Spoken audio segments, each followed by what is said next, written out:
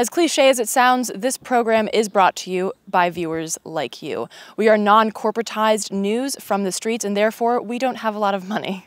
So in order to become a patron of Act Out and keep us bringing you independent, non-corporatized news, visit patreon.com/actout. This week, in a special episode, we talked to Bushra al-Fusail about her home country of Yemen, the many faces of and reasons for the veil, and most importantly, the U.S. involvement in the Saudi war crimes in Yemen, and her activist work in raising awareness to remember Yemen. From tweets to marching in the streets, this is Act Out.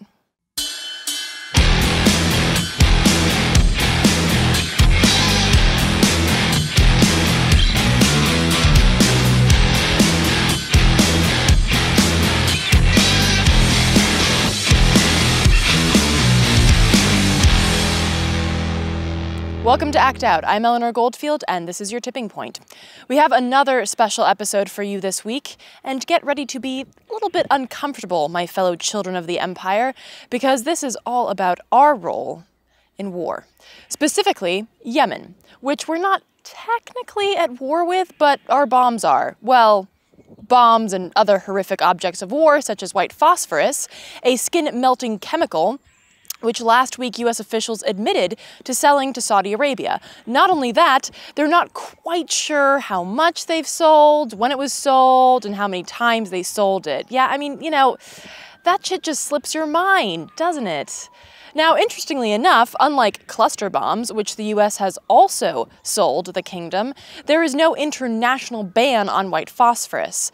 The 1980 Convention on Conventional Weapons did state that it could not be used as an incendiary weapon against civilians, which the U.S. conveniently echoes in its claims that it only sells this shit to other countries, quote, under the condition that it only be used for the purpose of creating smoke screens and signaling to troops. Well, that's interesting because, I wonder if the white phosphorus used in Gaza to cause what Human Rights Watch called needless civilian deaths was also sold to the Israeli government under that same condition. It's a bit like that old adage about gossip, easy to spread, but like blades of grass in the wind, it's damn near impossible to pick it all up again, or really even know where they went. So a bit like that, but, with bombs and chemical weapons. I mean, even with technologically advanced tracking systems, it's impossible to know who the $110 billion worth of weapons sold to Saudi Arabia since 2010 have killed, maimed, or displaced. But what we do know is what an integral part of this conflict we are.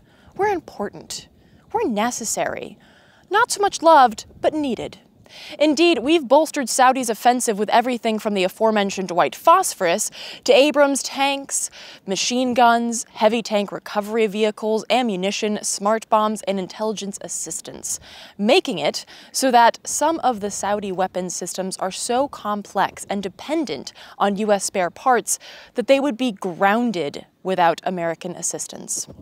And these far from grounded weapon systems then go on to bomb schools, hospitals, residential neighborhoods, and businesses. Meanwhile, the U.S. State Department, who is clearly really pushing the boundaries of irony with its chosen tagline of diplomacy in action, boasts that Saudi Arabia is the U.S.'s largest FMS, or foreign military sales customer, and goes on to outline the incredible ways in which they will continue to bolster these anti-terrorism efforts in an attempt to stabilize the region and support counter-terrorism efforts. There's just one problem. The weapons sales have the exact opposite effect. As Senator Chris Murphy, sponsor of the Senate Joint Resolution 39 to halt weapons sales to Saudi Arabia, said as he introduced the bill, "I'm increasingly worried the Saudi-led bombing campaign in Yemen is not supporting U.S. national security interests. It's clearly creating more, not less, space for extremist groups to operate."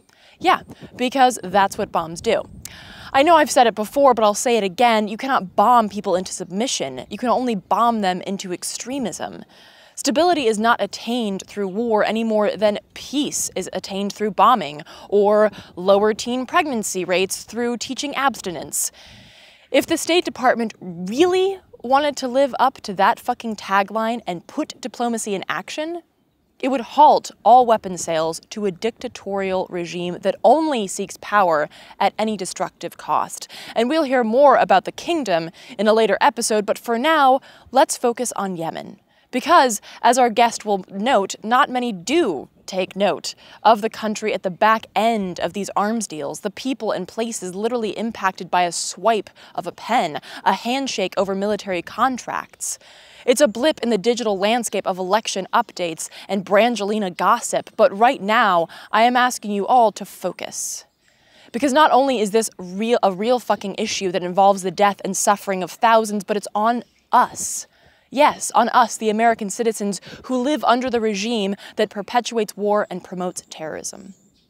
But don't just take that from me.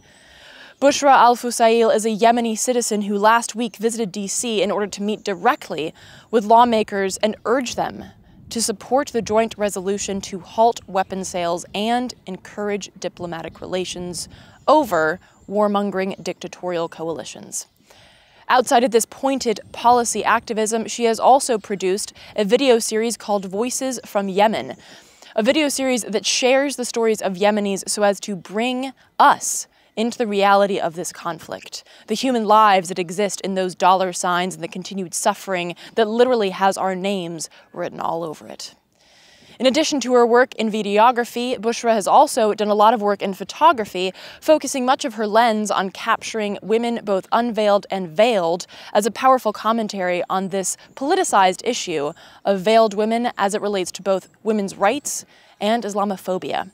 A powerful female voice from Yemen that every American should have to listen to. Bushra al-Fusail. Take a look.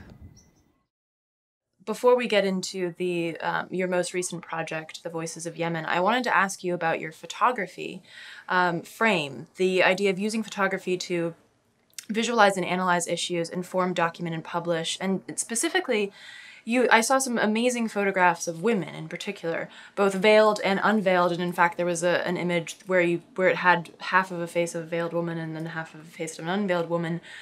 Talk a little bit about this in regards to women's rights and your photography and photographing women in these different states. So basically I started the photography in 2009, and that happened when I used to work in a film production company, and we used to do short documentary films about women's rights in Yemen. And that field just opened my eyes that I come from a middle-class family, that I had a lot of privileges, which I used to drive my car, I used to go to school, I'm not veiled, but going out and seeing other cities and getting more involved with a lot of Yemeni women made me open my eyes that no, most of the Yemeni women, they don't know what it's their rights, and they don't know that it exists. And so I decided to be a photographer, to raise awareness with the Yemenis with a very simple way and a visual way to see what is it, what they're missing, what does it mean human's right and women's right. So I decided to do exhibitions in around the Yemen, speaking about women's issue in Yemen. So to you, what does the veil represent to you? Because when you came in, you didn't have the veil on, and you decided to put it on for the interview. So what is the significance of the veil for you? For me, it's part of Bushra. It's part of being Yemeni, and I just love a pair with the hijab because that's my Yemeni people. They know me as. It's so hard for me to gain their trust. If they saw me, right. I changed because they know me like this.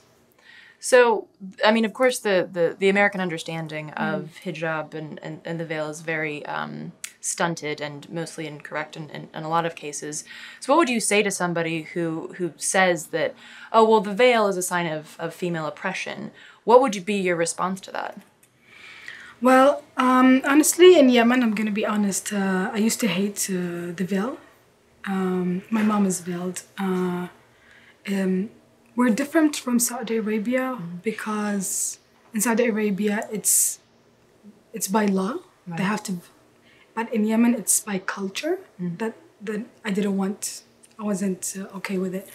But speaking about this, I don't have the rights to judge anybody. Like, I have amazing, strong ladies in Yemen. That's how I changed my mind about getting veiled or not. They're so strong, and they're leaders, and they're veiled, and they have 5 kids, and they finished their education, and they're super awesome. So we cannot judge a person about what they're wearing. They're very nice, and they're fighting for peace. And does not mean that they're veiled. This is what they're comfortable with. Right, and this idea that it's society's right to tell a woman that she should or should not have any article of clothing on. Exactly, it's based on the woman. She decided yes or no. We cannot decide, oh my God, like, this is how you dress and this is how you're not supposed to dress. And of course, then, you know, like you mentioned, that decision coming not from an oppressive male person, not from an oppressive religious person, but from you interacting with other women. Exactly. This is the out picture that the media says, oh my God, the women in Middle East, they're forced to veil their faces. But no, my mom, I'm going to talk about my mom. She's not forced, but she's comfortable with, and she's an awesome lady. Like, she raised, I don't know how many kids, and we're a big family.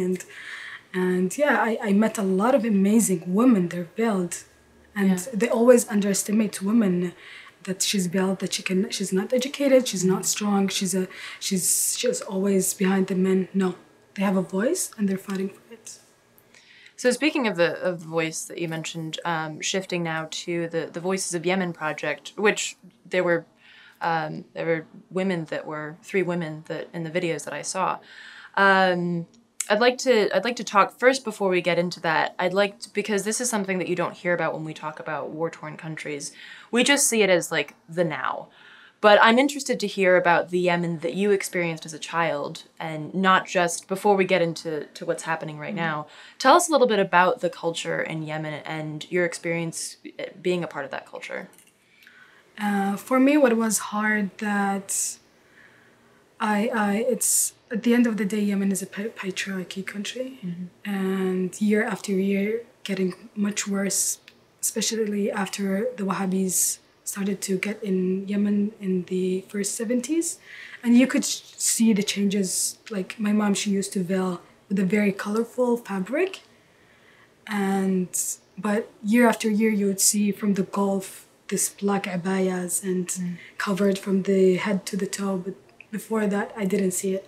But I could see that was the hardest thing, that I saw the shift in Yemen, that everybody started to get veiled more. My mom, she was like wearing something very open and chilled, and you know, they don't care about their hair if it shows, or part of her neck or her hands. But after the Wahhabis in Yemen, it started to be very, very, very bad, especially like the early marriage in Yemen, and the health for women, and there's no education, and that was the hardest thing. So talk about the conflict then, the sort of like give a backstory of the conflict, and also discuss the U.S. involvement, the selling of weapons, and the close relations to Saudi Arabia, and of course the current U.S. Part of this Saudi-led coalition. So basically, as I said before, the Wahhabis started to get in Yemen in the beginning of the 70s, late of the 60s. And that's when you could see the Yemen started to shift like a weird country.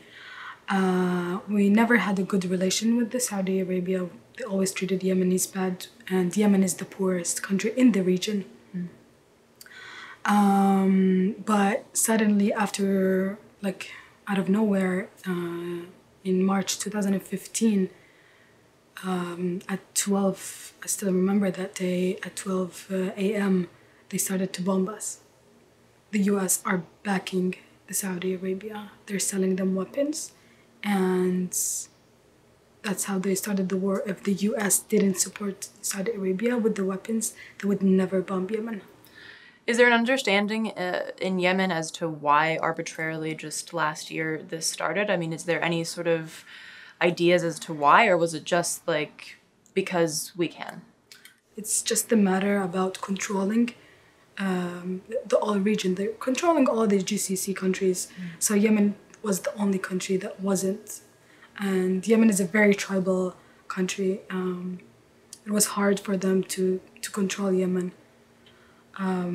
So it's a very simple thing that Saudi Arabia want to control Yemen because of the port, because of other sources as well.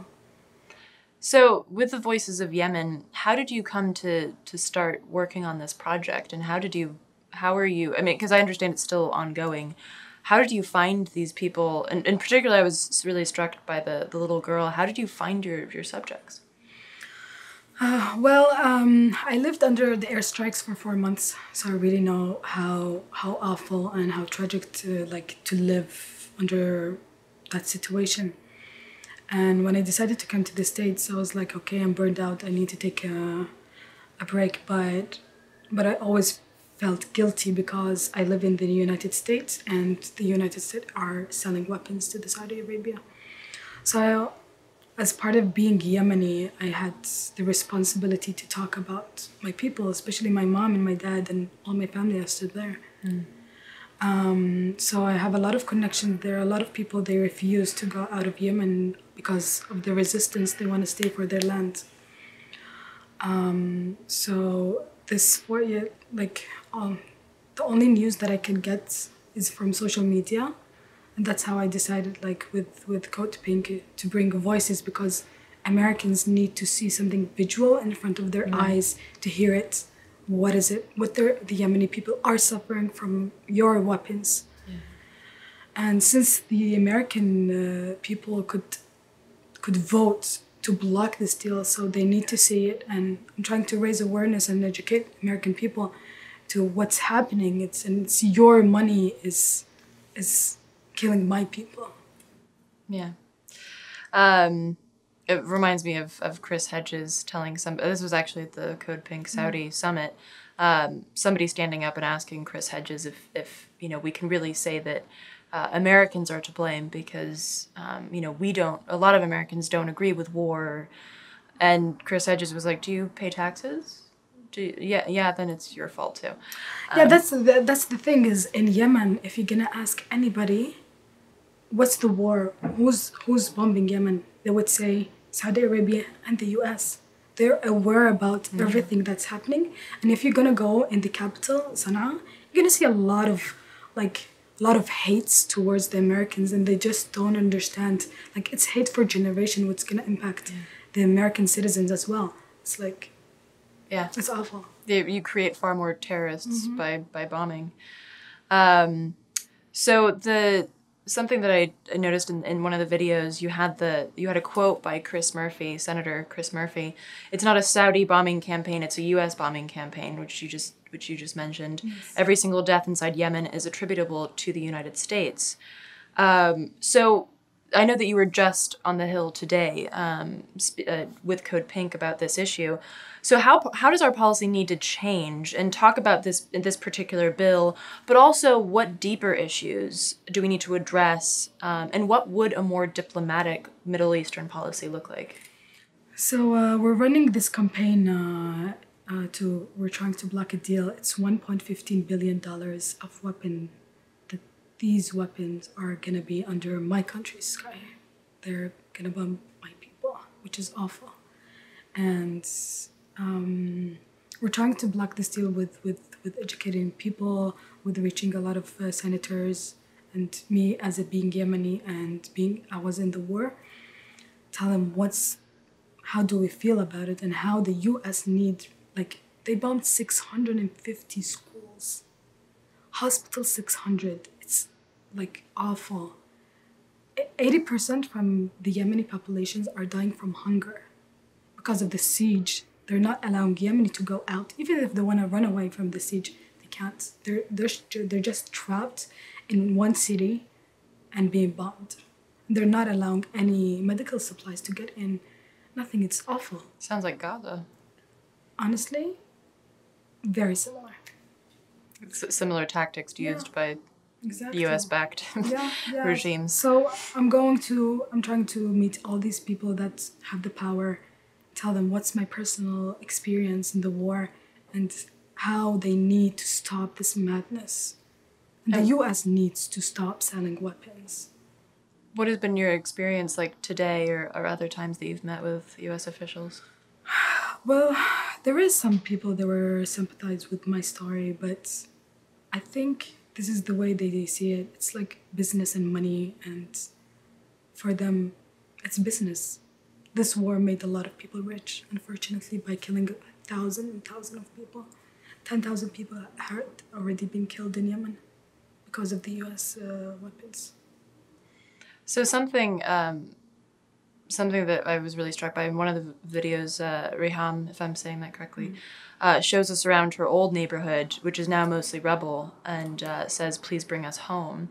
And as an American citizen, I can't help feel that she's talking to me. Like, it's my responsibility to help bring her home, because this is something, you know, it's sort of like the issue of the ages. How do you make the politicians see this? But I feel like it's easier to get to regular people, regular Americans who can imagine what that might be like to have your entire neighborhood in rubble.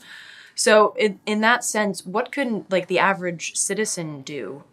What can we do to help stop this death and destruction that's going on in Yemen?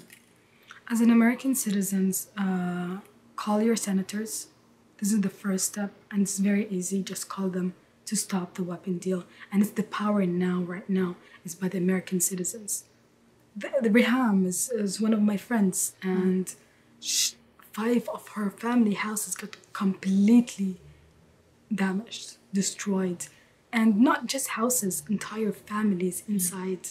And can you imagine her uncle was calling her so he could be saved, but he was dying under the rubble because nobody could pick him up. How awful is that?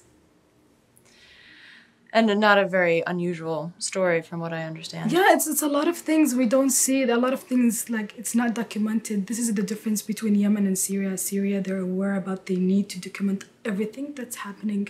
But in Yemen, we're very simple. We don't have these smartphones. We don't have electricity. They're not aware about what they need to document and show the people what they're suffering for. They're very simple people. And what I think is interesting is that you say they're simple people, but at the same time, like particularly that little girl, 10 years old and incredibly eloquent and also so knowledgeable. I mean, she mentions that the U.S. is doing this. And to have that understanding of foreign policy at such a young age is incredible. And that's not anything that you see. I mean, it's very rare to meet a 10-year-old in the U.S. who has an understanding of foreign policy. Because I told you, when you go out in Sana'a Street, you would see all the hate towards Americans. So, of course, these kids are watching these every day. And that she mentioned that young girl that the Saudi Arabia are lying to the world. Yeah. They're not saving the Yemenis, they're killing us. And she's aware about it. And that's awful. How many generations gonna grow up on that? What other policy do you see being necessary to make our role in the Middle East less atrocious as it is today? Honestly, I would say we have been protesting for 1 month. We're trying to block this deal. They could join us. I need American people to have solidarity with Yemenis, because without them, I cannot block this deal. I'm a Yemeni person that I'm trying to speak on my country, but it's the power. It's you guys. The power is with American citizens, that they could come up very easily. Like, the least they could do, just call the senators, hashtag remember Yemen. This is what we're doing with Occupy as well. Talk about it. Make a lot of people, they don't know that what the government is doing to my country a lot. And that was, I was so shocked by talking to a lot of Americans in America that they don't know about it. And I was like, how come you don't know what your government is doing? For me, it's shocking. I don't know. For me, as a Yemeni and from the Middle East, we know what the government is doing. And they're most corrupt, and I'm not going to tell you they're angels, but still, like, we're aware about it. And this is what I was shocked that the Americans, they don't know about it. So I'm curious, as somebody who has this sort of experience in both cultures, why do you think it is that Americans are totally unaware of what their government's doing? Honestly, I think as part of the American government strategy to make people busy in their lives and to put them in a bubble.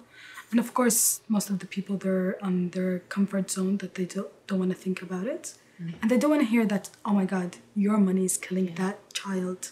You know what I mean? They don't want to think about it, which is they have to wake up. They have to wake up because, guys, everybody gonna face it if we're gonna completely be in the same madness.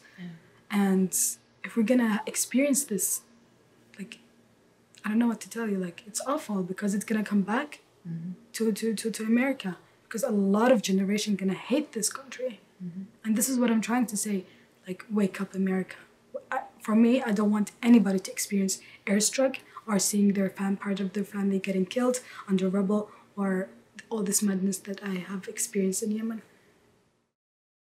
A day after our interview with Bushra, indeed on the International Day of Peace, the Senate Joint Resolution was blocked, 71-27, thereby greenlighting a $1.15 billion arms deal with Saudi Arabia. $1.15 billion. And while this isn't necessarily surprising, it's certainly disgraceful. However, as Code Pink pointed out in their announcement, activism did push 27 senators to vote against the arms deal. Activism like Bushra's is raising awareness and pulling into sharp focus our complicity in the crimes of our empire. And we need to use these facts as inspiration. We need to not let this setback set the stage for others. We cannot let this decision decide the future. React, regroup, and keep pushing for peace. And a friendly reminder, 88% of Congress is up for re-election in November, so get activated. We actually could vote these fuckers out of office. Because peace is not something that you can pray for. It's not something that you can hope for in the safety of your little cocoon. It is something that you have to push for, act on. You have to do something, and that starts with the awareness that Bushra mentioned. So to see the videos that she produced, to share them and get activated in the peace movement, visit codepink.org/Saudi Arabia. And when you share this episode, be sure to use the hashtag #RememberYemen to continue the promotion of awareness and activism. And with that, we will wrap up this week's Dose of Dissent. Thank you so much for watching. Please do spread and share this with all of your friends, foes, and people you don't know. As always, take a look at the last slide to see the sites mentioned in this week's show. And be sure to follow us on Twitter, like us on Facebook, and subscribe on YouTube. From The Devil's Den, good night and act out. And real quick, to keep independent, non-corporatized media like this show going, donate at Occupy.com/donate. If you'd like to donate directly to Act Out, visit Patreon.com/actout.